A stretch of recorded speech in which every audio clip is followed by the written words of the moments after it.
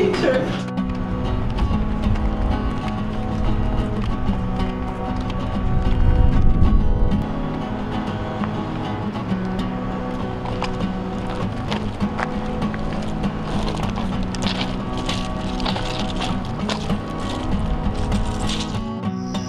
are we and what's going on, Allison? We're at my friend Vince and Amy's house to get a Volkswagen, but Vince forgot to put the other car out of the way, so we rang the doorbell and then we left, and then we came back and called 3 other phones. I could like smell it from here. Yeah. Woohoo! Got a band!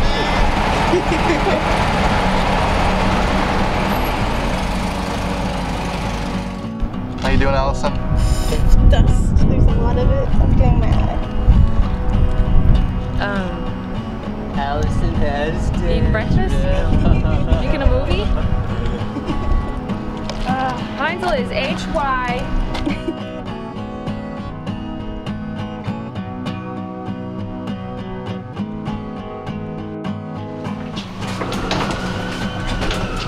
How's that bug?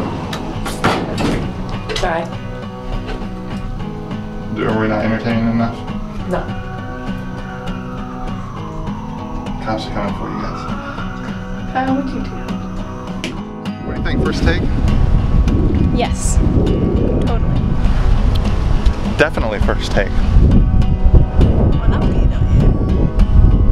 That's what I do. Oh, that looks horrible with that light. We'll keep going though. Okay, go.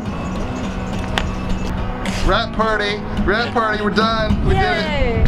Oh.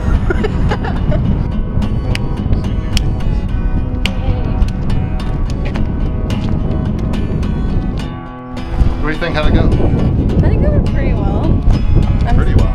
Awesomely well, That's what I'm talking about. I guess. Infallible. I think it was a little bit fallible. Well, the cameraman. Oh. He was drunk. It's hard to get good. Is this level? Is this thing level? Andy has bad dandruff. We all have bad dandruff on the set. It's embarrassing. I have it on my legs.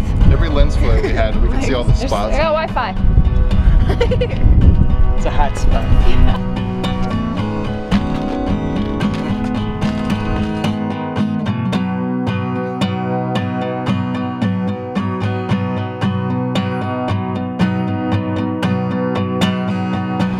What's up, man? I don't want to buy shoes, but can I give you $1? Sure, thanks. Thank you for being in our video, man. Okay. Take care. All right. Hi, this is Dave Heinzel, And Allison March. and this is the director's commentary on Press Play. So I had to write the things in chalk.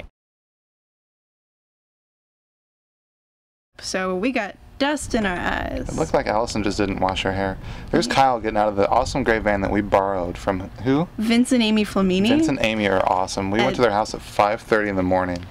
But they forgot to leave it on the street, or Vince forgot to leave it on the street, so we kind of had to call them on all 3 phones and get Vince up and move the other car. Poor Vince. But it he was- was such a nice guy, Yeah. too. After this, I'm like behind them locking the van, and then I run after Yeah, because them. we left the van out there by itself for while we were shooting this whole thing. Yeah. And there was this homeless guy following us around this whole time trying to sell us these Adidas shoes for 50 cents. And he just happened to be standing in the alley on the take that we used. Yeah. So the story came about when we...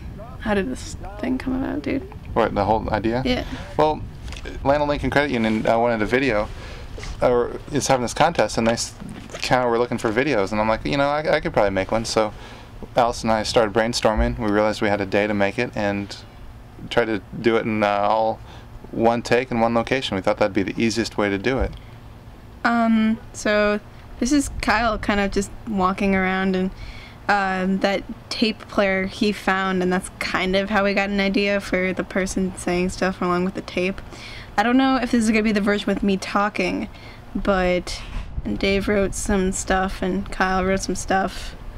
I don't think I was much help on the writing. We're coming up on a signed advertisement for the Land Lincoln Credit Union. There it is on the wall. That was supposed to be on the bench that's in the foreground right now, but the angle that the sun was hitting it showed every imperfection on that sign because it was made in haste, and so we moved it to the wall. Yeah, who's that, Dave? That's my wife, Courtney. She was very kind and got up at 5 o'clock with us to be in our movie. Also, there's like a window over to the side, and our reflections used to be in it, but I think Dave brushed them out. I'm going to try to airbrush our reflections out of there. This is before it's all edited, so. Yeah. This is an elevator. Elevators are great. They take you places. Yeah.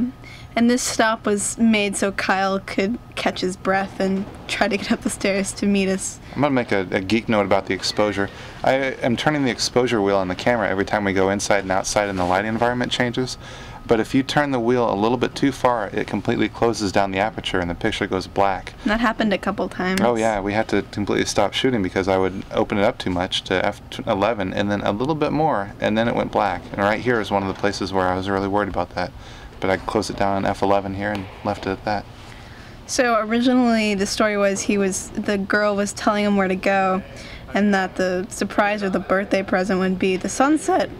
But the clouds were hiding the sun for too long, and so it didn't look very pretty. We couldn't really see it. Yeah, and the sun doesn't really show up on camera though. I mean, you can kind of tell where it is, but it doesn't really give you that aha moment. It's hard to tell that he's looking at the sun. There's the sun.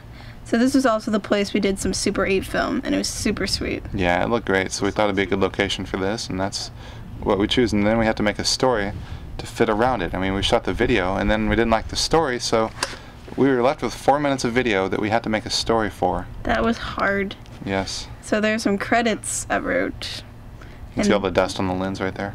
Is that from the chalk? Or is probably. It's probably chalk dust on the lens. I'm sorry, that was an extra logo that I didn't mean to put. Whatever. Pimp out your production label and your gang. And my gang sign. The Clowns, Springfield Clowns. Oh, the Clown Alliance.